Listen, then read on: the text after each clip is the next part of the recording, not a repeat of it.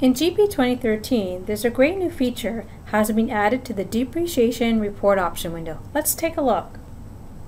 I'm in the Financial module. Under Reports, Fixed Assets, I'm going to select Depreciation.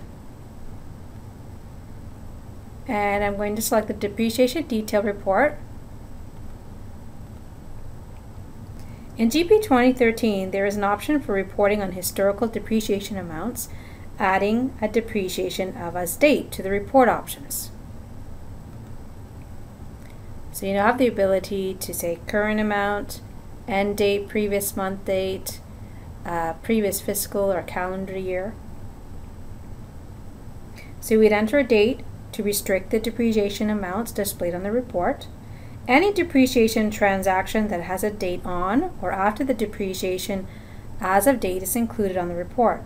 So for example, if you select end of previous month, the report includes depreciation transactions as of the last day of the previous month. So the depreciation on the report is then calculated as the defined date, giving users greater flexibility in their depreciation reporting.